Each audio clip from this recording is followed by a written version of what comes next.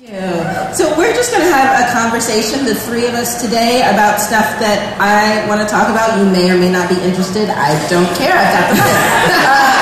So let's start with talking about Luke Cage, which did an amazing job first season. And now we're coming back to season 2. And what I've noticed is that it seems that you have been very intentional with respect to who the directors are. We were talking about the fact that you have not directed an episode yet. But there have been lots of female directors. Can you talk about why that choice was made and why it's important? Well, I mean, the thing was that in looking back at the first season, it was the one thing that we didn't have. And that was honestly Millicent Shelton and a few other directors that we had reached out to. The schedule didn't work. So it wasn't like that wasn't in the plans. But then in terms of starting the second season, it was one of the things that we just expressly thought was important to do. And the other thing was that the show has always been about breaking down stereotypes.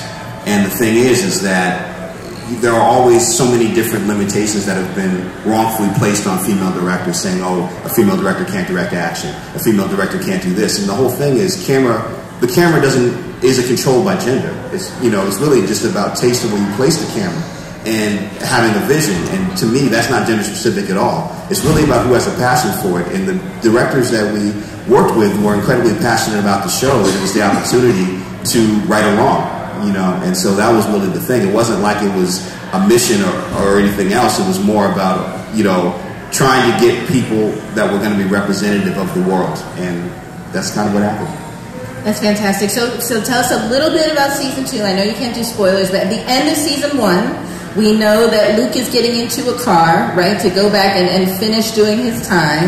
And Misty is just out there in the world doing her thing. And all of the villains from season 1 have been vanquished. So where do we pick up? How much time difference is between the end of season 1 and the beginning of season 2? And tell us what we can expect. Okay, so the only thing that's happened in between season 1 and season 2, of course, is the Defenders.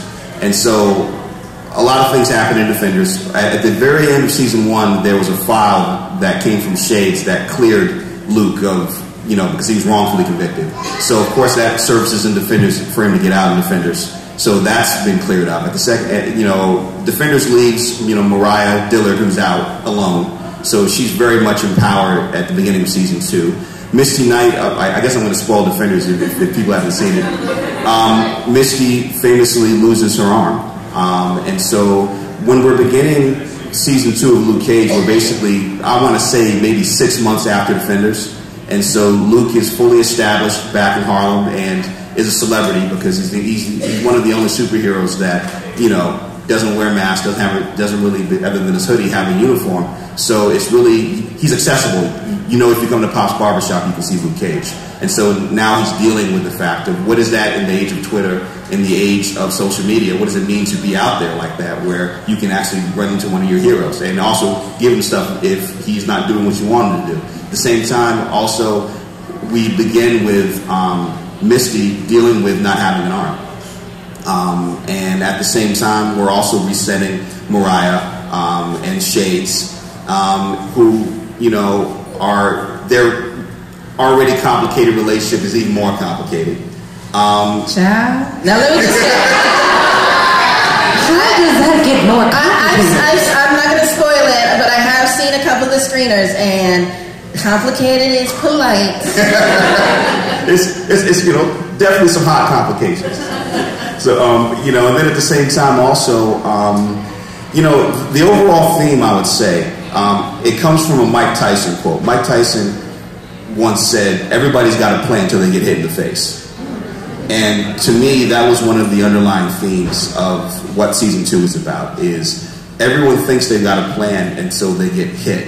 And then in Luke's case, you've got a new character, John MacGyver, who, if you know some of the history of comic books, has an interesting tie to Luke Cage, or really an interesting antagonist. Of course, as usual for the show, we always tweak and kind of flip, comic book canon in order to make it fit the show. So in the way that he's introduced, he kind of comes out of nowhere, and It's him coming to Harlem and the repercussions of that, what it means for both Luke and what it also means for Mariah that has a ripple effect throughout the entire season. And it's just really a question of Luke's going to lose a lot, but then Luke's also going to gain himself. And that was one of the things that was really important, was really, if season 1 was about establishing Luke as a hero, season 2 is really who is Luke Cage as a man.